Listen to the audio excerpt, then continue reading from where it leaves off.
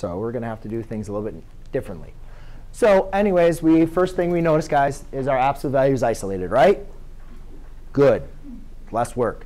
So we go right into creating our two cases. The first case is really the easiest thing. You just rewrite everything without any parentheses. So everybody should at least get the first case correct. You don't really have to do anything. You just, by creating the two cases, we're able to eliminate the absolute value. So the first case is basically the same thing without the absolute value, as long as the absolute value is isolated. Make sure you isolate it first. The next case, though, we have to negate the side.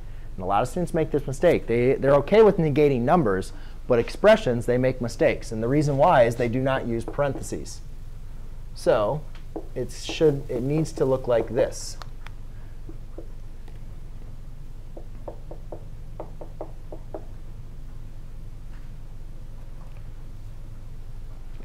Remember, when you're negating the side, you're negating everything on the side. You're not just negating the 4x. You're not just negating the 5. You're negating 4x and 5. So that's why I use the negative outside of the parentheses.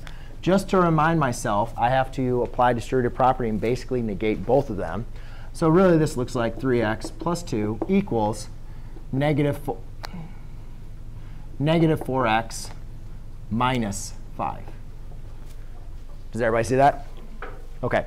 So now we just go through back and go ahead and solve. Again, we want to solve for a variable where it's going to be positive. So I'll subtract the 3x, subtract the 3x. I get 2 equals x plus 5. Subtract 5, subtract 5. Negative 3 equals x. Over here, I'm going to add the 4x onto both sides. So I get 7x plus 2 equals a negative 5. Subtract 2, subtract 2. 7x equals negative 7. Divide by 7, divide by 7. X equals negative 1. Does everybody see how on this example it was easier for me to solve for x on the right-hand side, and this example it was easier for me to solve for x on the left-hand side? Again, guys, you don't have to follow the way I do it, but just through my years of experience, I like solving. So the variable's positive. Now, if you're one of those students that does not like the variable being on the right-hand side, then just switch it.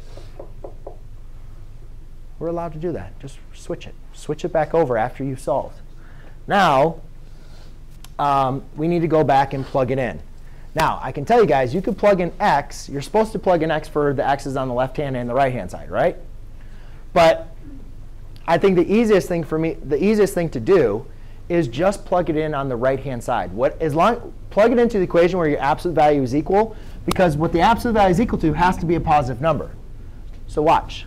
When I plug in negative 3 on the right-hand side, 4 times negative 3 is negative 12. Plus 5 is negative 7. Can the absolute value equal a negative 7? No. So this is extraneous. Now let's try negative 1. When you plug in negative 1, 4 times negative 1 is negative 4. Negative 4 plus 5 is 1. That one works. So that is our only solution. This is what we call extraneous, which would be no solution. OK? Good. So what I'm going to do is I'm just going to give you guys 2 problems to kind of work in your groups, check your answers with each other, help each other out.